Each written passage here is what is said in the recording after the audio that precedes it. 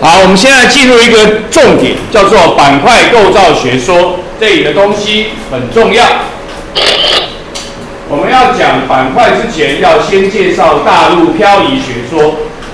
我们现在都把大陆漂移学说归功给韋格纳伟大哥，但是呢，在伟大哥之前，就很多人就讲出类似的讲法。你看到大陆漂移，顾名思义就是陆地会飘嘛，陆地会动。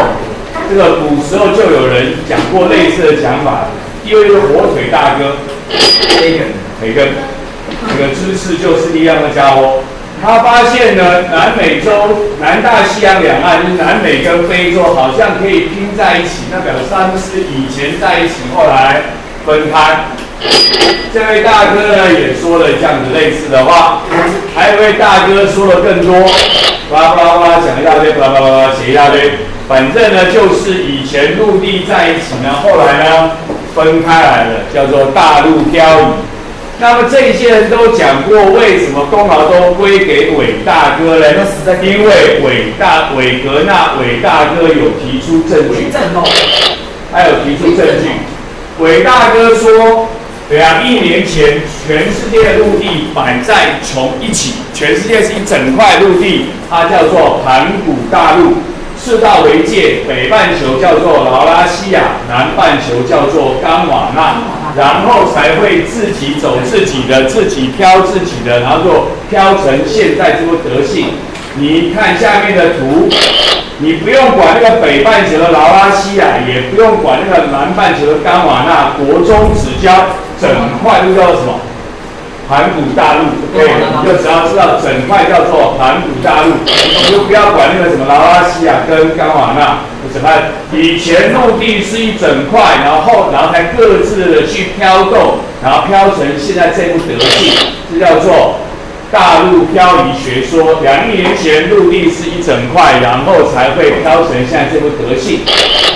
那么，所以以前2亿年前大概长这样。然后呢，变成这样，然后6千5百万年前变这样，然后现在变这样。那个6500万年稍微注意，因为这个是恐龙塞奥纳纳再见的时候，就是约中生代结束，新生代要开始，叫做6千5百万年前恐龙塞奥纳纳再见的时候，这就是我们的整个变化。那伟大哥有伟大哥的证据，那现在科学更进步，采集的样本东西更多，就可以把时间推到更早之前。等一下的动画好像会从7亿年前一直跑到现在。那个这大概是100万，所以565亿，5亿。好，一直跑到现在变成这样子，所以再看一次。它从7亿年前，只要陆地飘，它那个200的时候就是所谓的2亿年前，它200的时候就是所谓的2亿年前。好，整个陆地是一块，然后飘成现在这个德性，是按照现在所采集到的标本啊东西所做出来的结果，所以陆地会飘。刚才讲过了，功劳归给伟大哥，什么原因？因为还有证据，对不对？别人都钦差公公随便想想，还有证据。伟大哥的证据就是，你看哦，非洲跟南美洲好像是在一起哦，可以拼起来哦。非洲的狼可以拼在一块，可以像拼在一起，是不是表示以前在一起啊？不止他们可以拼，还有别的地方也可以拼在一起哦。然后呢，就把它东拼拼西拼，就会拼出我们刚才看到的所谓的古大陆地图啊，古大陆地图 ，OK。那么如果你不是从海岸线去拼，你从那个大陆斜坡的终点拼，会拼得更好。为什么？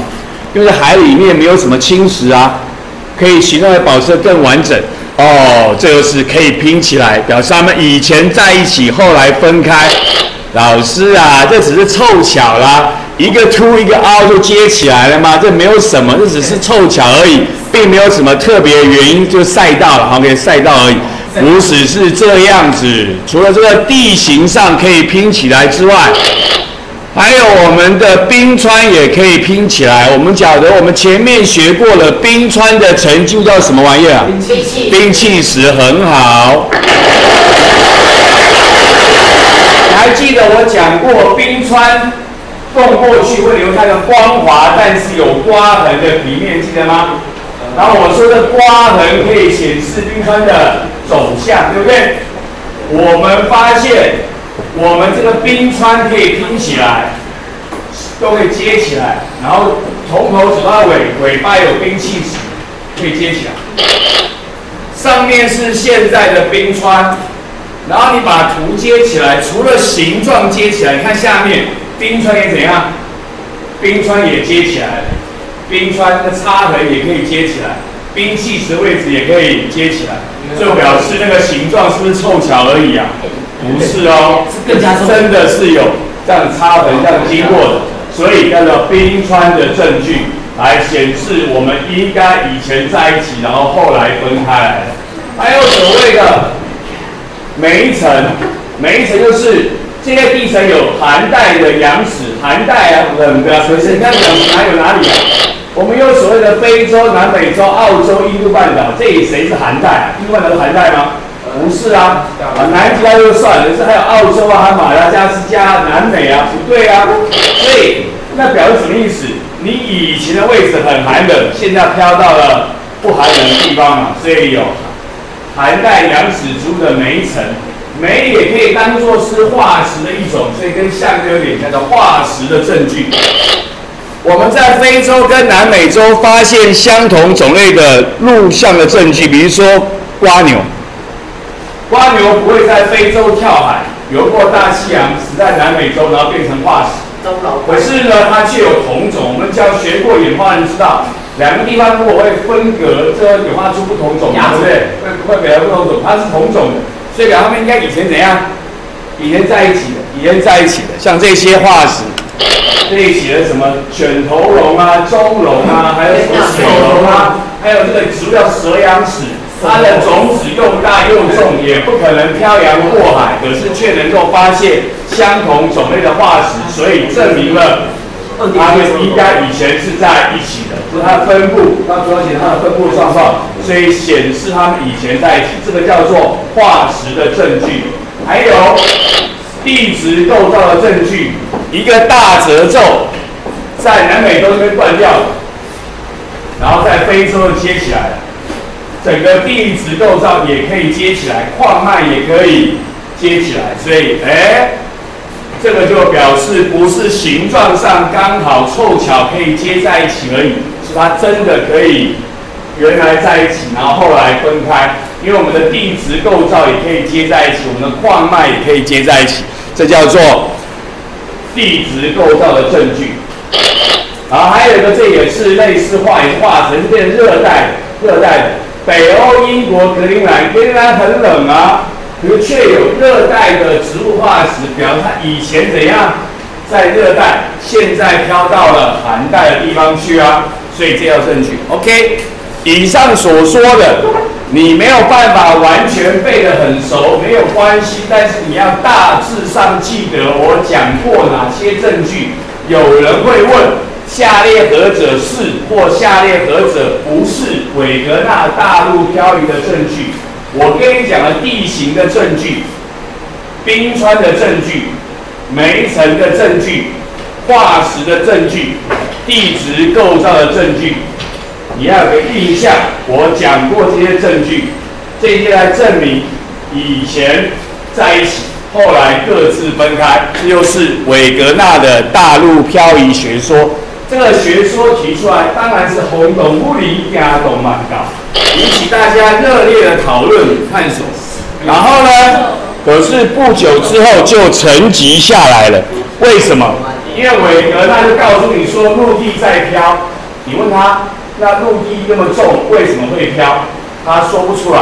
韦格纳本人认为这件事不归他管，他告诉你会飘就好了啊，然后他不归他管，他为什么会飘，是讲不出来。有人提出一些神奇的解释，比如说地球自转离心力，然后就把它甩出去了，反正那都不，但是都可能不合理，没有办法清楚的解释，所以韦格纳的学说最后就沉寂了下来。